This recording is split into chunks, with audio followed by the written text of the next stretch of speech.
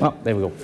So yeah, my name is Dan Olsson. I'm the founder of Eldring Games. It's a 100% indie game studio and self-funded. So we're stationed in Stockholm today. I started in Sweden in 2007, and in my hometown, a couple of hours north of Stockholm. And it was basically all me back then. But today I have a five staff team, so we're a small team of but very talented people. And we're located in Stockholm, and with office next to the Royal Castle in Old Town. We create and we work on the ClearVision Sniper game series. It's got my old Flash version of the game have about 100 million plays. The mobile versions have a roughly 35 million installs on iOS and Android. 1.6 million reviews on the app stores with a pretty high average score. So the games have been doing pretty well so far. And we're working on a new game called ClearVision Online. Estimated release is this summer. I'm going to show you some footage of that game at the end of the slides. So how it all started.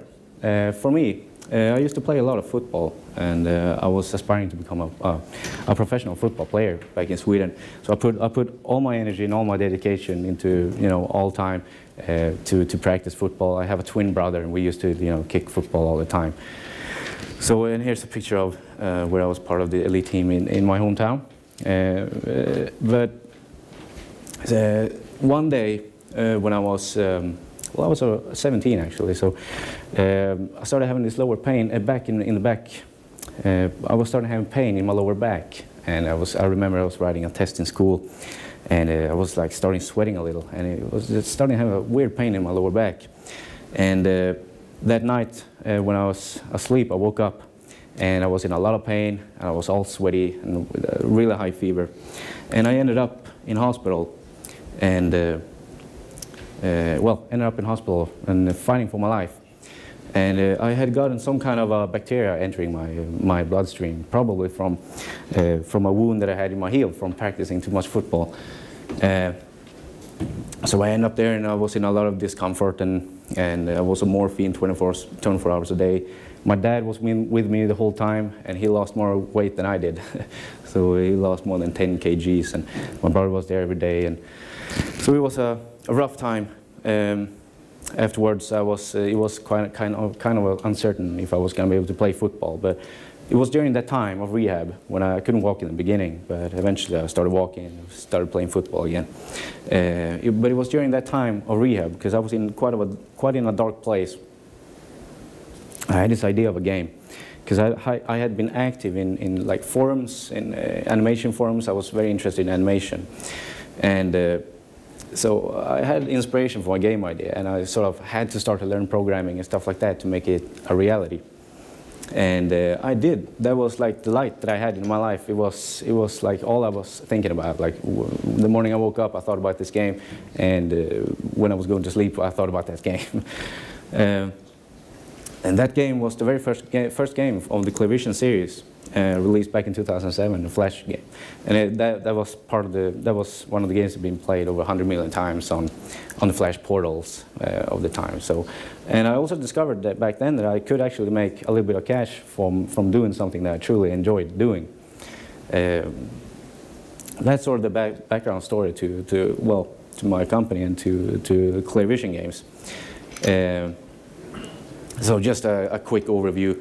I did a couple of the Flash games from 2007 and onward.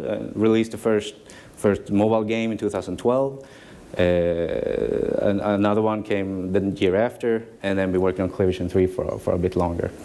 And and here's some images from the very first game that I ever made. It's so I wanted to give the player. I felt that many games at the time lacked engaging storylines. So this was part of my attempt to give the player a more like something meaning behind the games and not just straight gameplay shooting. And up to the left there, his parents are killed. He's taken away as a child soldier, and he's got a lot of anger. It's all he knows, so he becomes a hitman. So that's sort of the setup for the very first game that I made during rehab, during the time when I was sick. And first game for mobile, a few images. In this game, it's about the main character's name is Tyler, and he's a janitor working at a supermarket, and his boss is pushing him around, and you missed a spot there, and you gotta do this, and people barf everywhere. So eventually he quits, and he punches his boss in the face and says, "I quit." And he tries to find other jobs, anything from a light bulb changer to whatever, but he doesn't get any job. So, and that's when he notices the rifle like in the corner of his room, and he's like, "Yeah, maybe I could become a hitman." so that's how he sort of that storyline, and then. And the ClearVision 3 has another storyline, same main character, but still want to give the player sort of more behind everything, and not just straight up gameplay. So that's been the focus, and I put a lot of humor into the games, like satire, and I think that's something that the players really appreciate. If you played Grand Theft Auto, South Park kind of humor, I try to slide that into the game, yeah. So just a small little overview of my indie journey. It started back in 2007 when I was in the hospital, and I started developing the game, and I kept doing that for a couple of years, and I was able to get my first office, get an apartment, and I was able to do it full-time, professionally. And so I put, well, that was pretty much all I did. And then I knew I had to move over to mobile, because you can't live on Flash games forever. So I set out to do that in early 2011. I started learning how to make the mobile version of the game. And I put all my energy into that game. I put all my savings, and I ran out of my money. So I had to move back home.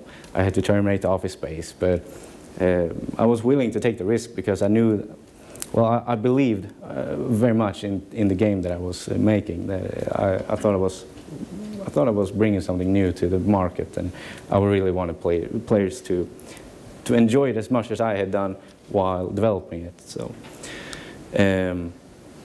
Yeah, that first mobile game, it hit the top 3 spots, and in the US top paid after Angry Birds and Draw Something. So it did change my life, and I was able to, get an office in Stockholm and take the next step.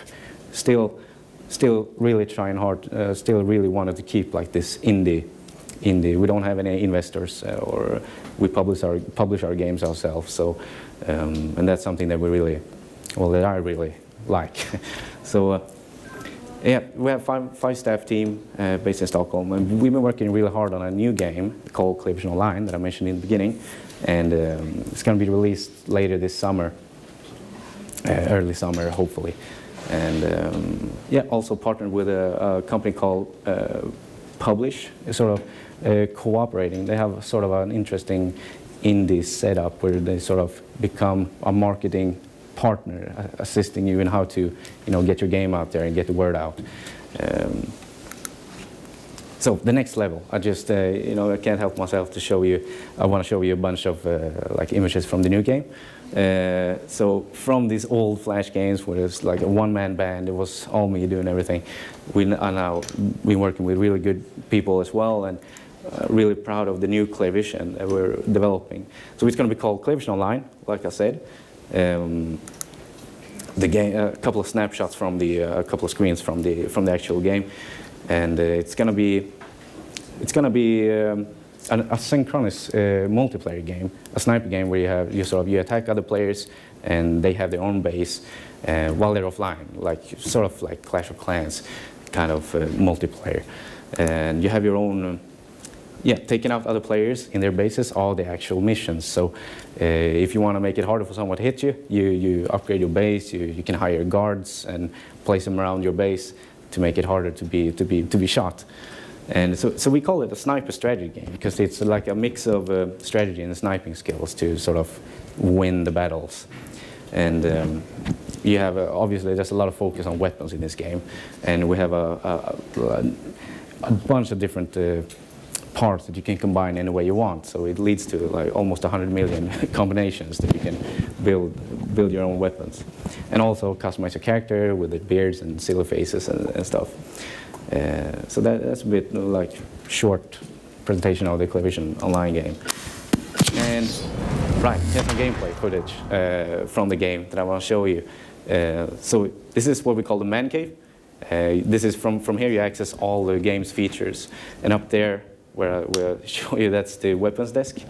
From here you can customize your weapon in all kinds of ways. And it's gonna be, you can make it look really silly if you like, or really professional.